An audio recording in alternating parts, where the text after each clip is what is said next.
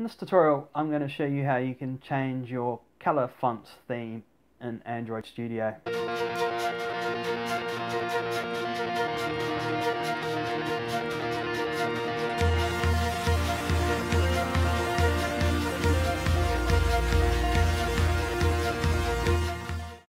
Welcome to Mobile Applications Tutorial. My name's Nigel.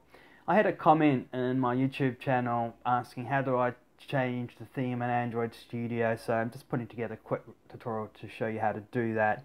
But just let me go into the Android Studio preferences first, just to show you where these things get set. It's not totally intuitive, well, I don't think it is. So I'm in the preferences here. We've got two sections here. One's for the editor tab and one's the appearance behavior. So if we go into appearance behavior, let me just drop this down. We've got appearance, and as you can see here, it's what Android Studio calls a theme. And you've got two: default, which is like a light theme, or the darkular theme that I use. So I've got it set to darkular. That's fine and dandy, but you can't actually, well, I don't know of how to do it from here. You can't actually install other themes, but what you can do is you can install color fonts, which is basically the same as a theme. So let's go to editor here and drop that down, and notice here you've got colors and fonts. And in Android Studio they call this the scheme, and you'll probably recognize some of these names. You've got Zenboon, Solarist, Relax Your Eyes, Ladies Night.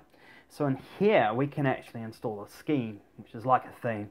And so we can install a scheme here and enable it as such. So for here I'm using Ladies Night 2. The 15 is just the font size because I like using bigger fonts so people can see it easier on my videos. Anyway, so what we're going to do is install a new scheme. Okay, so the next step is to download a color scheme or a theme. So if you look here, you've got I just done a search of Android Studio themes, and what have we got? Fourth one down, we've got this color themes website. Let's go to that.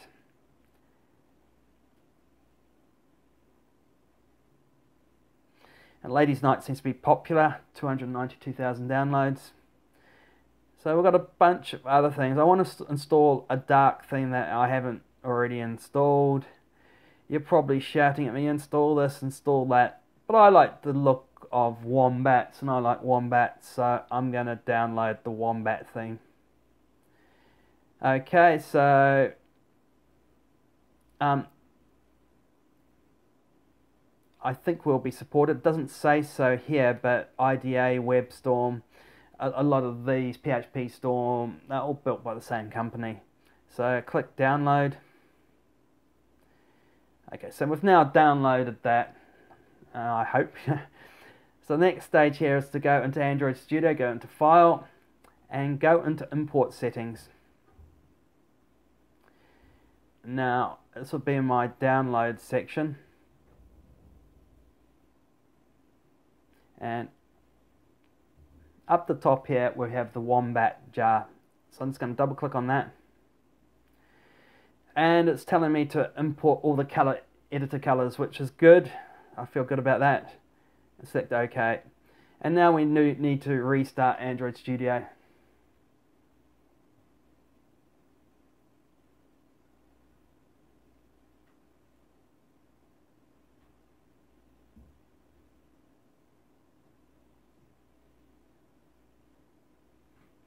Open up the same project.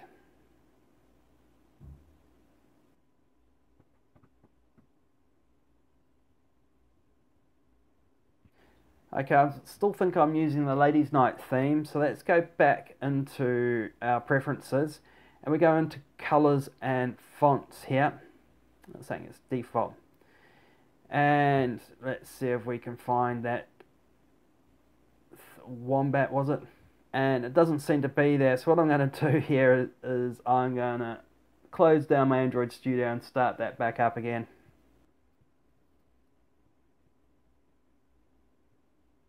Here we are. Reload the project again. So it has changed my theme, but I don't want this one.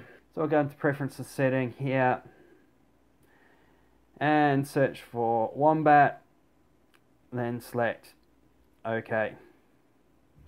And we've now switched to the Wombat theme.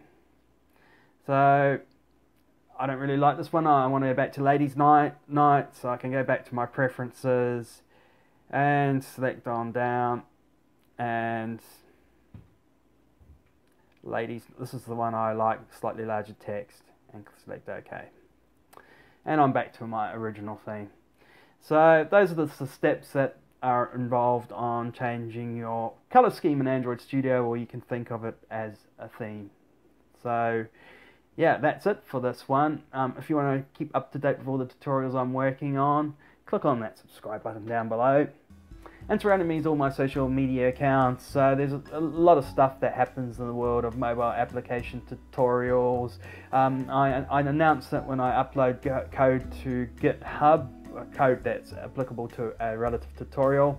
I also announce code fixes when I'm releasing full articles, and the videos, of course, when they get published on YouTube.